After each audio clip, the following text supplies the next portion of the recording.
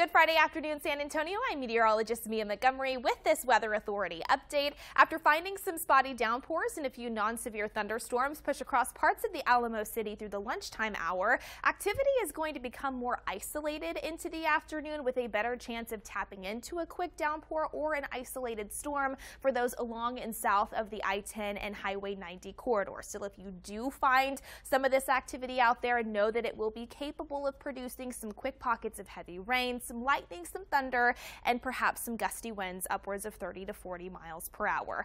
After finding a brief break in some of the hot temperatures with this rain that moved through earlier today, I still think we rebound back into the low 90s by late afternoon and into the early evening, especially if some of this cloud cover continues to break up and lead way to more peaks of sunshine. If you're stepping out for any Friday evening plans, that isolated rain chance continues through about sunset. Then we'll start to see those thermometers fall into and through the 80s. Looking ahead to the upcoming weekend, more of the same, just rain chances on an isolated basis, more of us than not missing out each day. Highs in the mid to upper 90s, but notice by Sunday evening and even more so into next week, we start to see our weather pattern become slightly more active. A low pressure system looks to move in from the north, approaching the central plains early next week as high pressure works its way farther off to the west. When you combine the energy associated with this disturbance with the thicker moisture in place, daily rounds of scattered rain are looking possible locally, again, especially by Monday evening,